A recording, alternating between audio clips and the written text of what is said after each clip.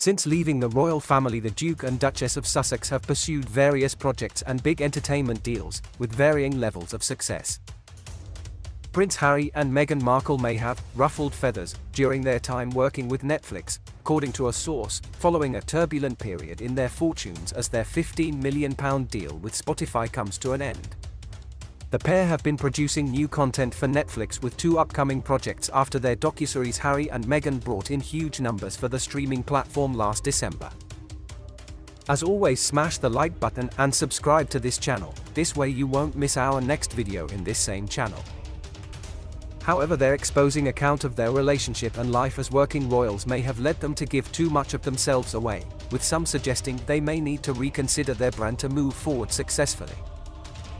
A Netflix source told Closer magazine, "The greatest fear from Meghan and Harry's perspective is that this latest controversy and criticism could be the straw that breaks the camel's back when it comes to what the public thinks of them and how much money they can earn. Things may have to change as far as joint appearances go, and certainly it seems like bashing the royals together is off the agenda now for the foreseeable future." They added that the couple had ruffled feathers during their time at Netflix, saying, "Harry is no problem, but Meghan thinks she knows how to run Hollywood." Although their docuseries focused predominantly on their personal lives, their 2 upcoming productions are moving away from royal life and showcasing different voices.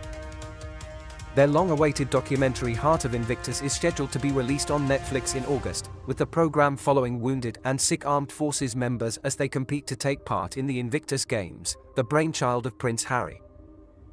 They are also said to be producing a new series called Bad Manners, a prequel to the Charles Dickens novel Great Expectations, focusing on the character Miss Havisham.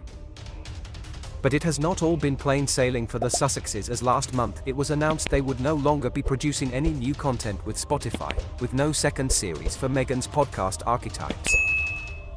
A source told the publication that Meghan has been left distraught by the latest accusations that she is not working hard enough. They said, "Meghan is distraught over this Spotify snub and the fallout that has followed. It's totally knocked her sideways. She can't believe she's been attacked so viciously and so publicly by one of their execs, and to be labeled grifters is an utterly humiliating and gut-wrenching all-time low. It's served as a brutal reality check that things really do need to change to save their popularity."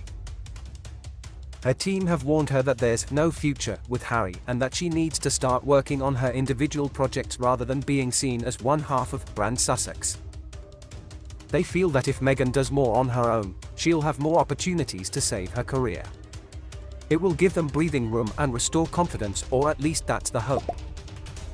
Remember to subscribe to this channel and turn on the notification bell, this way you will be notified when next we drop a report video in this same channel.